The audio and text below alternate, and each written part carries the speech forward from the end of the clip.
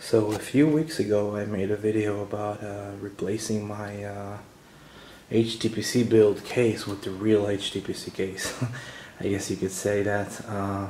So at first I was wondering like which case I'm gonna be able to get. So it was either the Note 605 or the Silverstone Grandia GD09, and as you can see I was able to get the Silverstone GD09, and this is a nice HTPC case, and I'm gonna open this up and so we can see the case itself.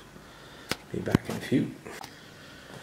So right away when you open the box you could see how clean this case is, and right inside when I opened the cover here I saw the manual and the screws and zip ties, and I guess it's some sort of a holder. You could like put it inside a cabinet or something and tie it to the cabinet itself, and it's pretty nice. But let me open this up so we could look inside the case. Oh man, it looks pretty spacious.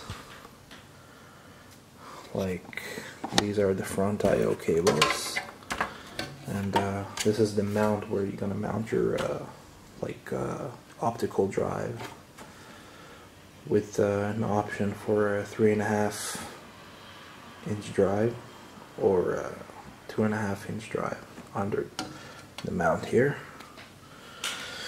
And you have 7 PCI bays over here. You open this one up and then you'll have access to these bays. You have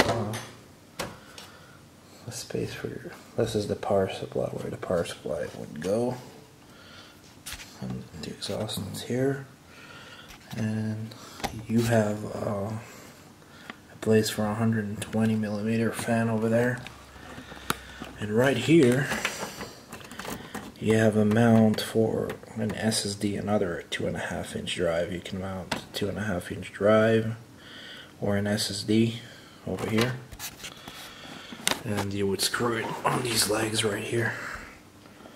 Like, these are the mounting holes right here, and yeah, it's pretty nice. Like, you have your 5.25-inch slot over here. You have a USB 3 ports, and you have a microphone and a headset jack over here, headphones jack. Over here you have two slots for exhaust fans. It already comes with one, but I'm gonna replace it obviously because I'm gonna be using these.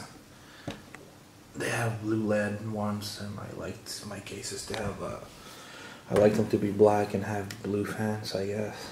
This is it's kind of like my theme. And I am going to mount 280mm fans. I bought these two. Yeah, this is the Arctic F8 PWM. I'll be able to control these. Another one. I'll be able to control them with a fan controller that I got for this build. I didn't want, to be dependent on the motherboard itself, but yeah, this is basically it. I mean, it's pretty clean, it's pretty nice. So yeah, this has been my unboxing for the Silverstone GD09, and I hope you enjoyed it. I mean, I certainly have. Sorry about the cats out there, they're going crazy, I guess. Well, stay tuned for the next video. Take care, bye.